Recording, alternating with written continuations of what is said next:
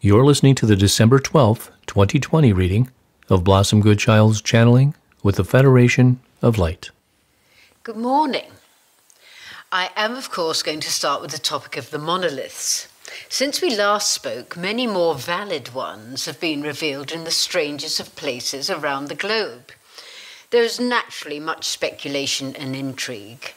Many are pranks, it seems, yet some have no explanation. So perhaps I should just let you flow with it.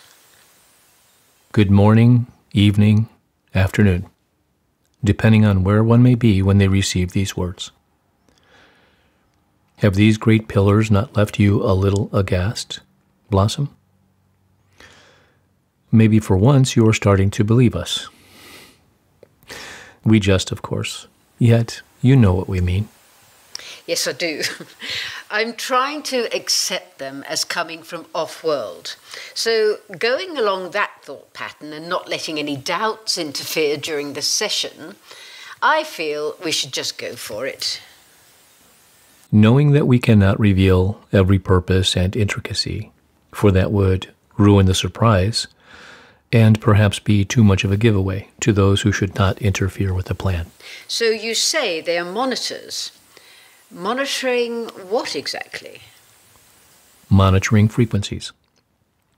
Energetic magnetics within a large area around each one. Monitoring the surroundings and keeping a balance energetically in those places where they are set, in order to make sure they are aligned for their duty. Which is? That, Blossom, must be kept under wraps for obvious reasons. Yet you can feel something afoot, can you not? Only a feeling, yes, accompanied by a vague image that's difficult to describe of these structures being activated at a certain time altogether, reflecting light from the sun. Hold on a minute. I think it's you that should be saying this, as it's coming clearer as I write. You were indeed doing our job very well.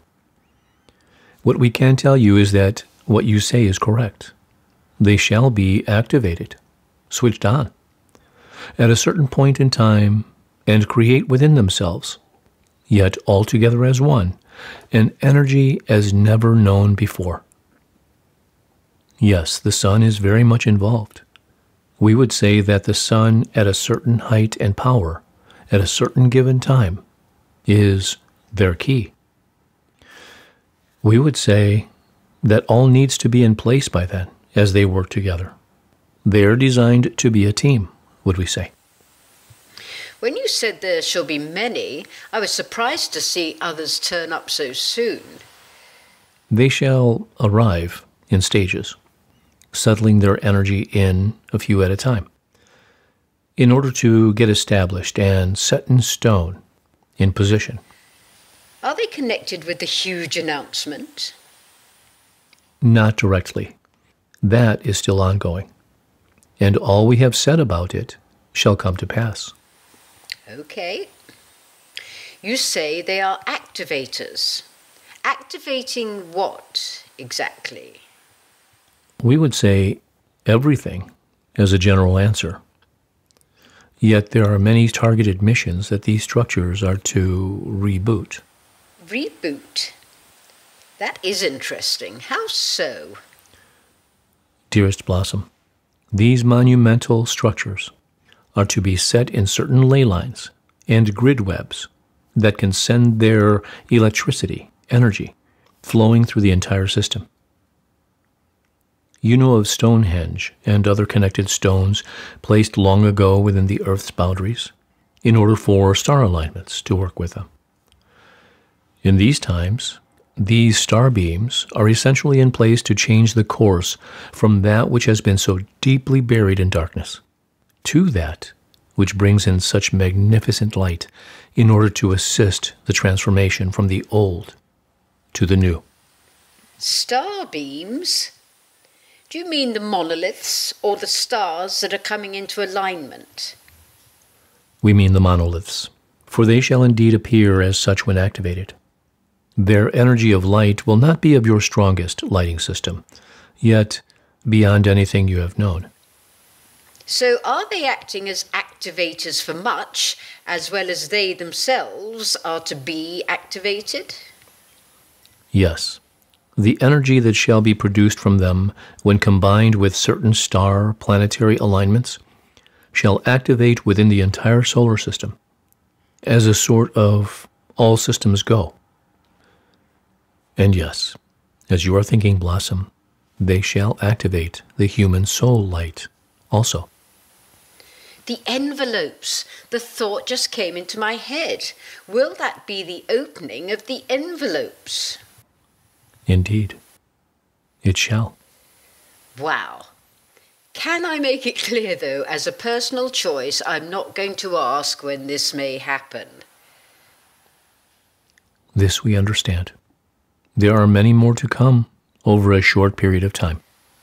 One was found in the middle of a shopping mall. The shopping mall was built long after positionings were set in place for this to take place. You say they are connectors. Connectors to what? Connectors to a number of things that would roll off your tongue. Connectors to star systems. Connectors to star families. Connectors to that which is outside of your planetary limitations, to open up that which lies beyond. The entire energy of this occurrence connects the soul being with the truth of who they are. Yet many will not be able to take the energy, and as we have said regarding other matters, choose to take their leave. That would be a shame, to leave just before the party really gets started. Not for those who could not manage the energy. You say they are receptors. Receptors for what? Light. Signals. Is this where the pillars of light take their cue? They are indeed connected, very much, with this encounter. You say they are reflectors. Reflecting what? Reflecting light and power from source. Oh my goodness, I just got goosebumps all over and my heart went thump. So you have said before that the sun is a portal to source energy. So would you say reflecting light and power from the sun? Some would consider it the same thing. Where did the knowing of sun gods derive from within the ancients? So I just have to ask, heart in mouth once again, are these star beams and the pillars of light all connected to, with, the great event that has been spoken about forever? It certainly feels like there has to be a connection here. Blossom, it is all connected. You are moving into a higher vibration. Plans have always been in place. And as your time moves through, more of this likelihood is becoming apparent now. Yes, yet although I'm going along with all this as we connect today, there is still that nagging possibility of it all being surreal, unreal. Because you have been programmed to think this way. You have been programmed to disbelieve such things. To deprogram yourselves and walk into your truth requires courage, strength, fortitude, and trust. Yes, sir. Well, I have to say this is all very exciting. Yet I'm not going to hold my breath for this to take place tomorrow or any time quite soon. So much else going on in the world at the moment. Never has there been a time like this. You are truly blessed to be upon your planet Earth at this time. Watch yourselves. Feel yourselves soar into a higher recognition of truth, of yourself. Exciting times indeed, Blossom Goodchild. Why do you sometimes use my surname and others not? We like to. Oh, okay. I just need to pick up on something. You use the word reboot, meaning what? Meaning the startup of an old system put in place long ago. Likened to, if we may, when a computer starts off clean, and with good intention to serve and remain so. Yet, As time goes on, it gets cluttered up with all sorts of stuff that takes over and clogs the system until it crashes and breaks down. To reboot your planet, to deprogram and replace with light intention shall be the planned route.